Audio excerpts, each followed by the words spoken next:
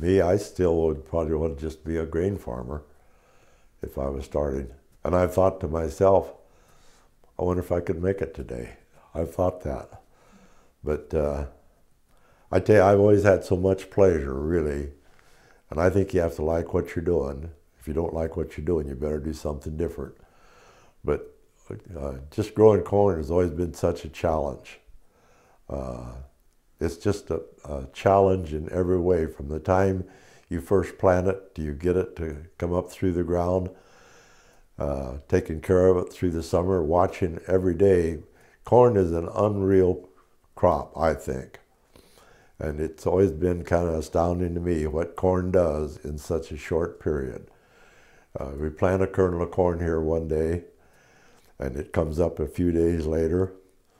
And in the period of, say, from 90 to 120 days, that's about what it takes to get it matured.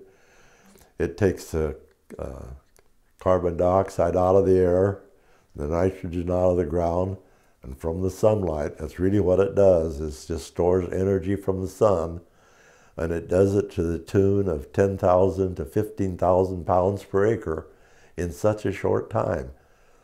It's just amazing to me what that plant of corn does in comparison to other crops. It's just unreal.